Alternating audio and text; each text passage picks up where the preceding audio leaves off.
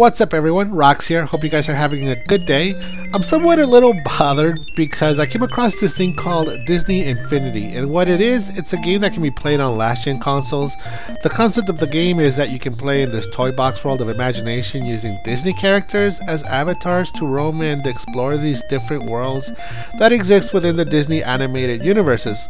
Like for instance, you can play in the city of the Incredibles or explore the world of the Pirates of the Caribbean. There's also the town from Cars and Andy's room from Toy Story, I believe.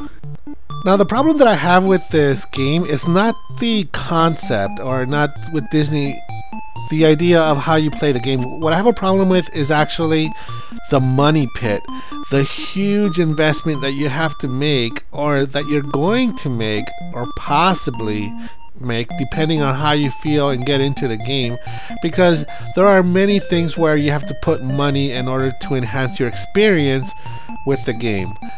And I'll get to that a little later, but right now let me continue to tell you what the game concept is and what it has and what it comes with.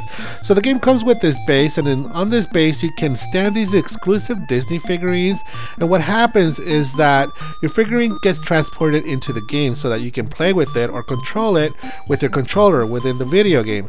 There are different figurines to choose from, but for now there is a select few from current popular Pixar movies and Disney characters to play with. Now this game is designed for children, and even though children are the desired target demographic, some adults and casual gamers have taken a liking to it and have started to collect every single piece the game has to offer. If you are wondering, is there more than just the figurines to collect for this Infinity game? And the answer is yes, and that's where I have a problem with this. You see, there are these things called these power discs, and these power discs do three different things, or three different types. One of the power discs, what it does, it basically changes the night sky, or the sky within the world of your game. Let's say you want to play and you want to see Rapunzel's world up there, you know, like the night sky with all the lanterns. Well, you put the power disc on your base, and all of a sudden the sky turns into that sort of background. Like I said, it's a wallpaper. The second type of power disc is the actual items that you can bring in there. Let's say you want to ride the horse from Beauty and the Beast, but you want to use like whatever figurine is on the base. So you put the power disc of the horse from Beauty and the Beast, and voila, he's inside it. You can actually get on the horse and ride it.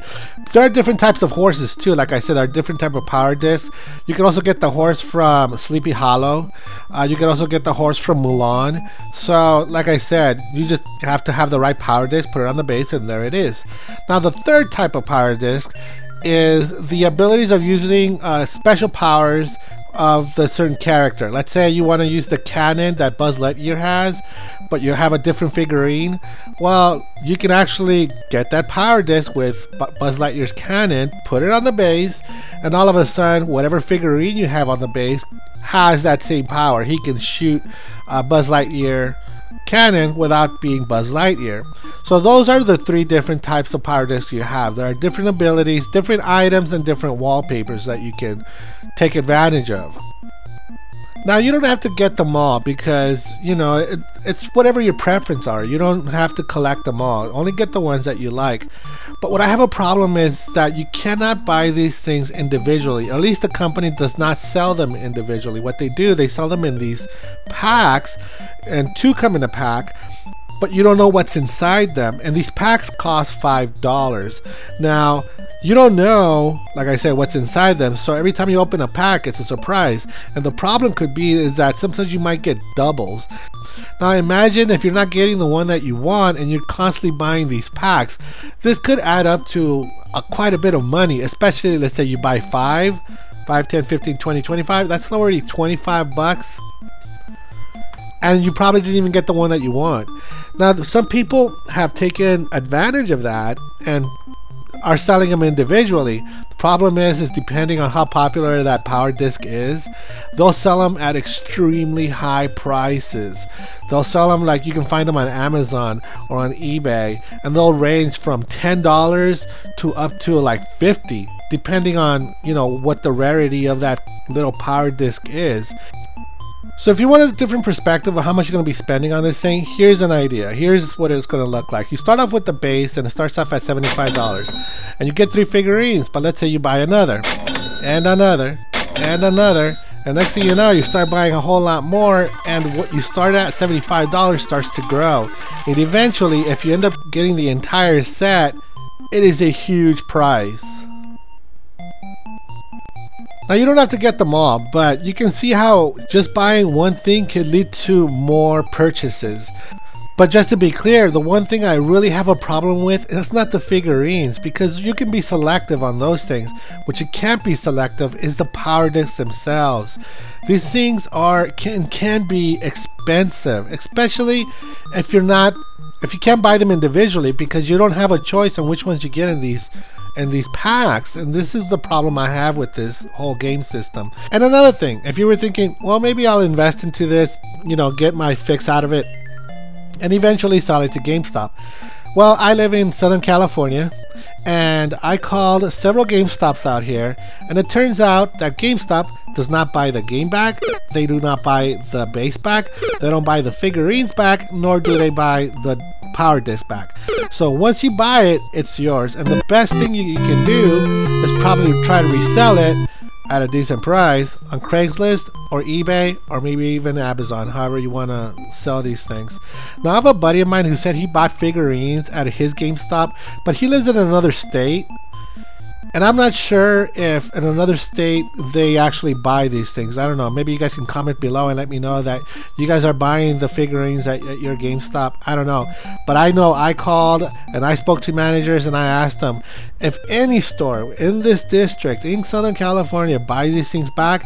And as far as they could tell me, they said that it was their policy not to buy the game back, not to buy the base, the figurines, nor the power disc. So once they're yours, they're yours.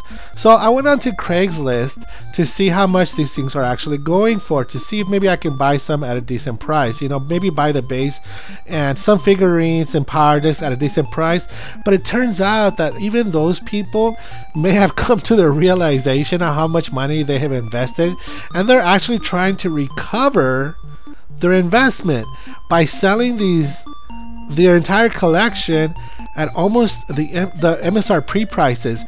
So you'll see a collection of these things sold on Craigslist for up to $200, $150. It's almost like you can almost buy a new console.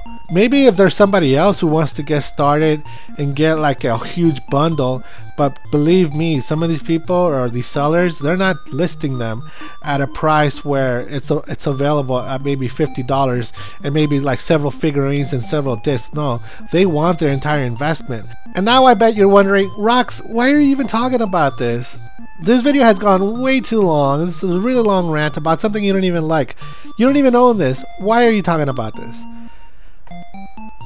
Well, the reason I bring it up is because I saw this. And yes, now I want to get Disney Infinity. Hello everyone, Rox here with a message that I want your support for this channel.